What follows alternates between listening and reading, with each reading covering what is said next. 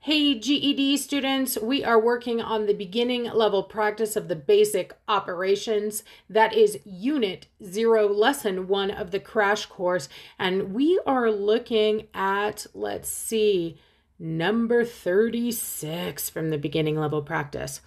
It says, write the sum of 99 and 105 as an arithmetic expression. Okay, the worksheet said, translate each of the following phrases into an arithmetic expression. Write, translate, same difference. What am I asking you to do if I'm asking you to write an arithmetic expression? Guys, I'm not asking you to find the sum of 99 and 105. I'm asking you to write it, to translate it into the language of math. That's it. I don't want you to use words. Instead, I want you to use the symbols like we do in math class. And that's all I'm asking you to do. All right. And a lot of students really struggle with this word expression. And that's because you guys use a wrong word. You guys use the word problem. I'm asking you to write the math problem. Not really. It's called an expression. But, you know, I want to speak your language too.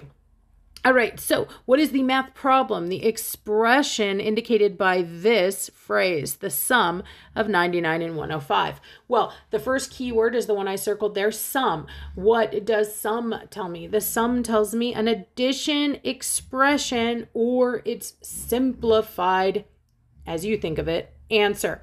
But they told me to write the expression, so I'm just going to write the expression with the plus sign and the numbers that they're telling me to sum. So what is the sum? The sum of 99 and 105. That's it. That's all they're asking me to do. And if you look at the directions on the worksheet, it even says do not simplify. Just in case you misunderstood me, don't do the addition.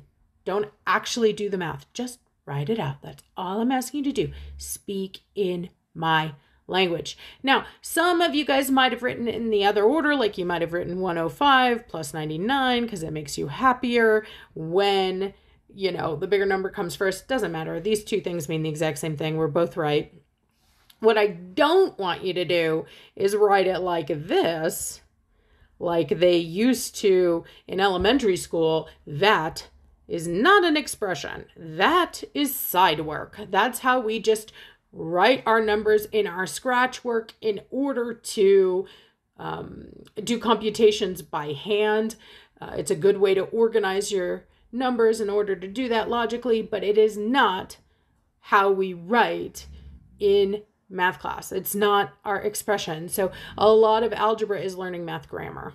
So there you go. Either one of those two expressions I wrote would work. If you have any questions about that, kind of that difference between what an expression is and what our scratch work is, please drop that in the comments because I think that's a big sticking point for a lot of students. And that's not all. You could drop any question you have about this, GED math, whatever, in the comments, and I'll do my best to answer it. Or if I can, I don't know, I'll just ignore it. No, just teasing you. I'll try to find the answer. All right, you guys, happy learning.